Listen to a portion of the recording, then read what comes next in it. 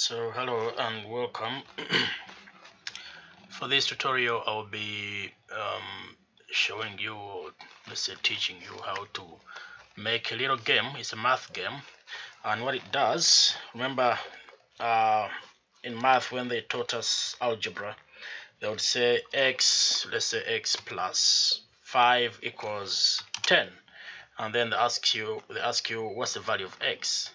So obviously you would do something like x plus 5 minus 5 equals 10 minus 5, and then the value of x will be equal to 5. Yeah.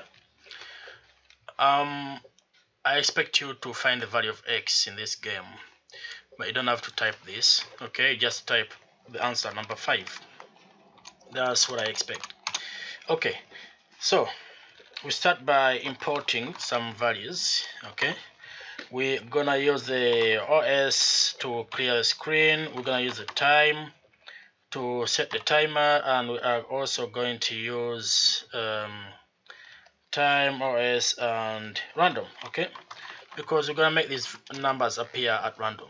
Okay, now we first of all we're gonna set the timer. Okay, set a timer, and then after 2 seconds it's gonna tell you whether you've done it right or wrong, and then clear the screen and ask another question. Okay, so for that to happen, because it's going to be repeated, we are going to put it into function. We're going to call this refresh. Okay, refresh, and then it doesn't need any parameters in it. However, we're going to set the time to let's say time.sleep, and it's going to sleep for 2 seconds. Okay, and then afterwards it's going to clear the screen. We do os.clear, I mean os the system rather. Some platforms may fail to clear this. Okay, but for this one it works. Os the system, in brackets you put clear. So that's the first function of ours. Okay, the next one will be asking us questions. Okay, define another function.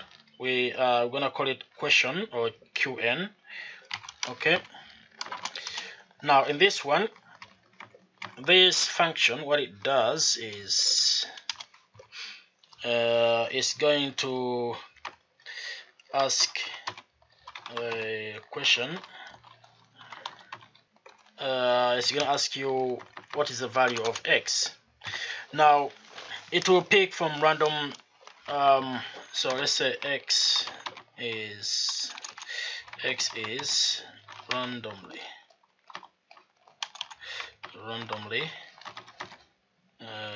chosen. Okay, x is random, so let me first of all close that. We don't need it for now. X is randomly chosen. Okay, 1 to 9 for example, right? Okay, now going back to the function, we're gonna say global, because these variables are used they are used in other parts. Okay, that's why we make them global variables, so they're not only functional in this question function, they are also used or called elsewhere. Then we're gonna say number. Now for example, number is equal to random dot randint. We want it to be an integer number.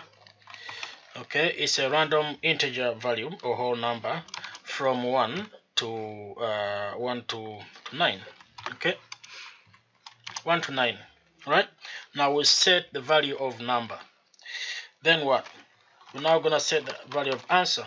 Okay, however, answer is what the user types in. Okay, so it's going to be an input. Yeah, it's gonna be an input. Now they can type in 5.3 or whatever it is, but at the end of the day we're gonna use a try and except function, and what this does is to try something. If it fails, it's gonna show an error message, my own error message. Anyway, function, we're gonna format everything inside these speech marks, and wait, okay, like that. Okay, so we're gonna say what is x. What is x? Oh, what is the value? Let's say what is the value of x.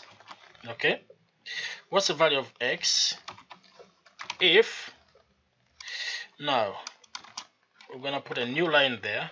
Okay, and then if x is equal to no, x plus now hang on, x is not the one that's randomly selected, because it's this number I want to select at random. Okay, so number, because because you're asking for the value of x, so it can't be a number, it's just x, no one knows it, they need to work it out. Number, so this is in curly braces because it is a variable. Okay, it's this variable here, which was a random number between 1 and 9, both inclusive, or from 1 to 9. X plus number equals, let's say 10, question mark, and then a new line, and then I'm going to allow them to type their answer. Oh, I would just say x equals, so there I expect them to type the value of x. Right, now I'm going to make another function and I'm going to name it start. But for now let's call it from here for a minute. Okay, for now, just for now. Right, that is function, that's the function for question. Okay, so now start, let's define that. Okay, define start. Start. All right, then now what does start do? This is where the exceptions come in.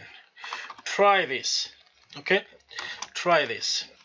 If, now we need answer, so this will not work unless you convert answer to an integer value or a whole number. If the answer they provided here, okay, after asking them this question, plus the number that was selected at random, okay, that number, both if the sum of both of them is equal to 10, it's gonna show a message to the user. It's gonna print something like maybe good or maybe correct.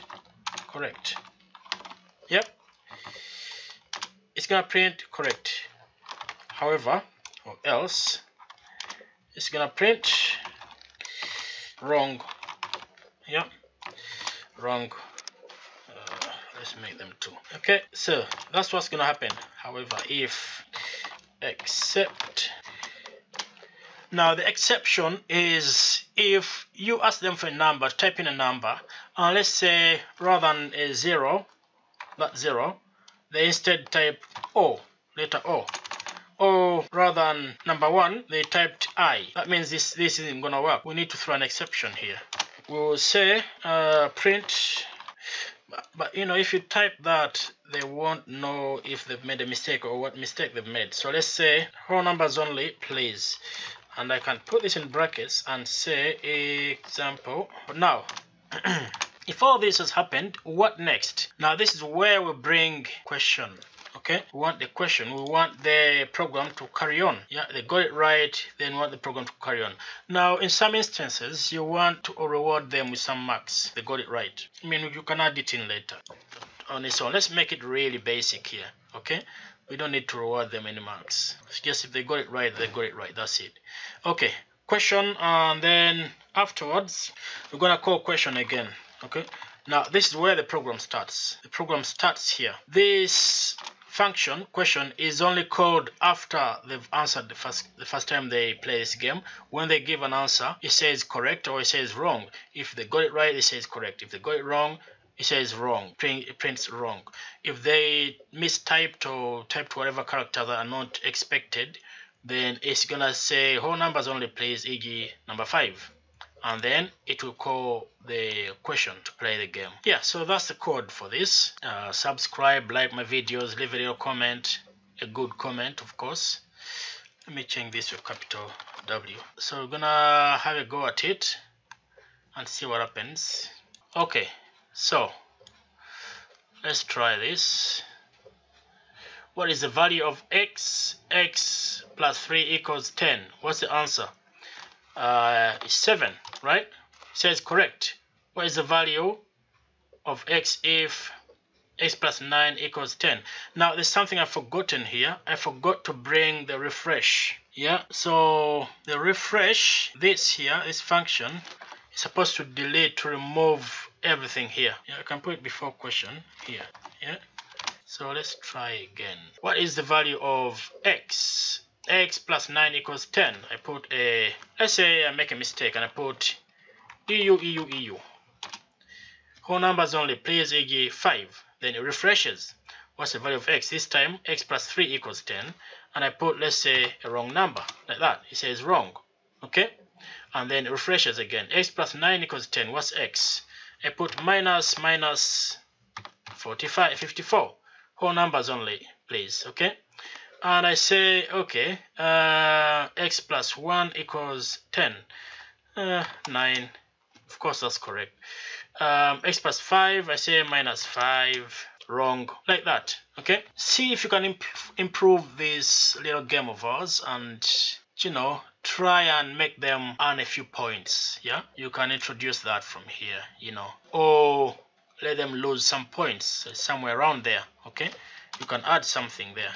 Yeah? A code that allows them to lose points. And then you can add a code here. You add a code here that allows them, that adds some points. Let's see how you get on this. Okay? Anyway, thanks for watching, and I hope you've enjoyed it. Leave a comment, subscribe, like my videos, please, and thank you. Bye.